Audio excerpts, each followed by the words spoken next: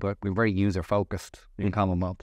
And at the beginning, we knew we had at least two different audiences, right? We've got this very casual audience who want to come in and don't want to get involved in all the technology and the research, but just want access to those deals.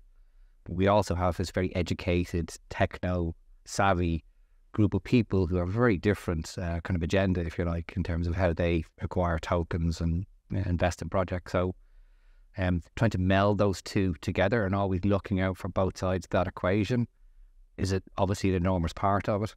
And then lastly, I just have to say that, we're very much building this to provide opportunities to a whole economic class that don't have access to these deals. If you look at the video I published today on the website, which is from one of our partners, where he gives an overview of how a blockchain VC works, it's a fantastic overview of all the pieces. But when he takes you through the business model of a VC, you begin to see, these guys almost never lose money. It's not their money.